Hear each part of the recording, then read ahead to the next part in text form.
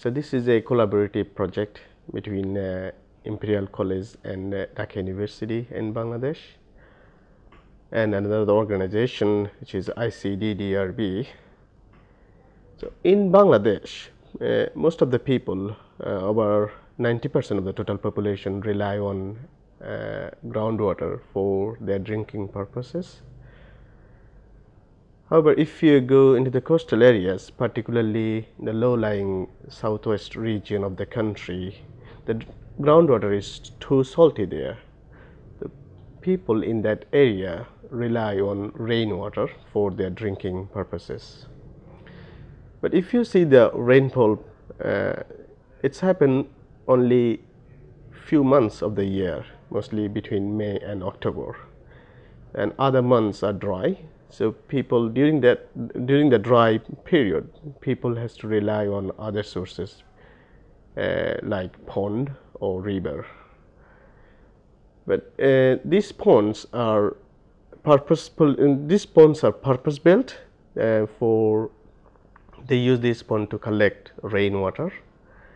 And if, for instance, these ponds are very big. For instance, this if you see the one side of the pond is 30 meters, the other side is 100 meters. So these are around 3,000 square meter, and the rainfall is around 2,000 millimeter there.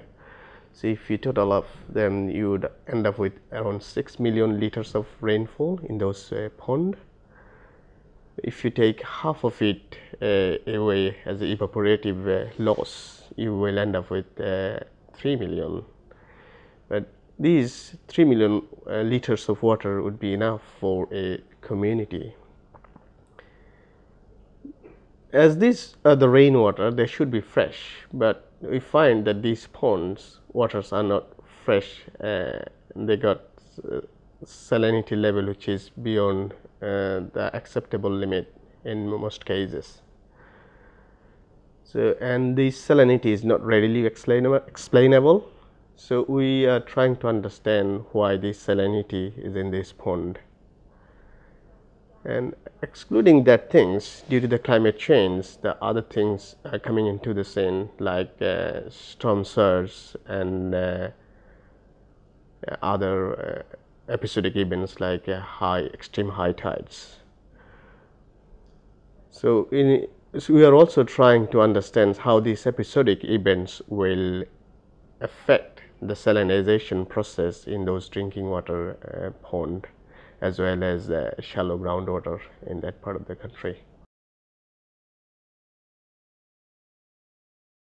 We are collecting various hydrological data using our own monitoring networks. Establishment of the network in that part was somewhat challenging because that area is remote.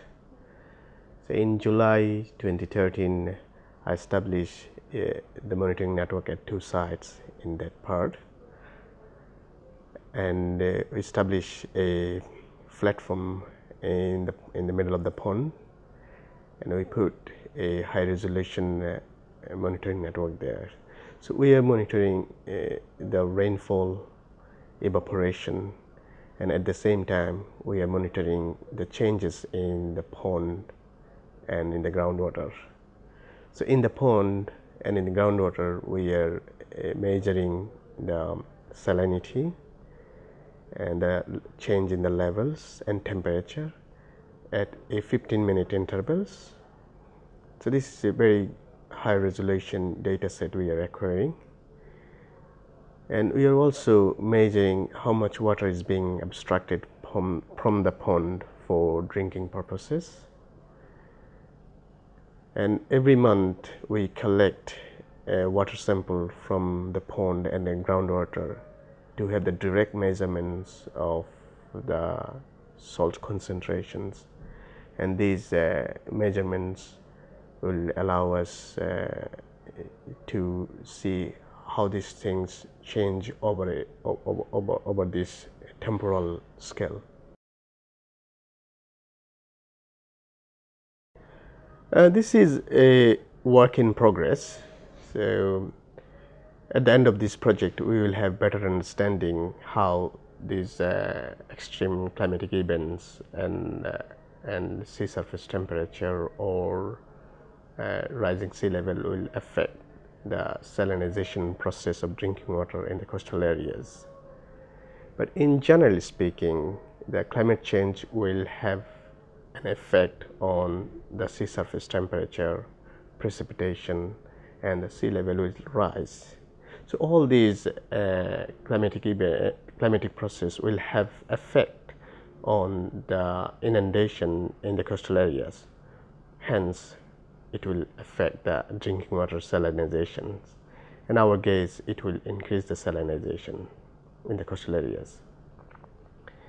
So, and previous study from Bangladesh shows that the future increase of sea surface temperature and the rise in the sea level will increase the risk area for storm surge, and the depth of inundation would also increase. These things will increase the exposure area, so a lot of people in future will be exposed to the high salinity. And recently we did an assessment for the drinking water exposure to the climate change along the whole Asian coast, in the Southeast Asian coast, I'd say.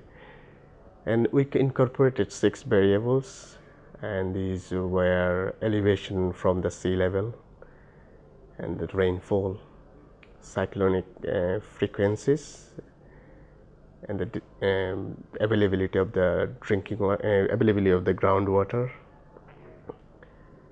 And we also included how the geomorphology varies along this coast, and above all we included the density of the population.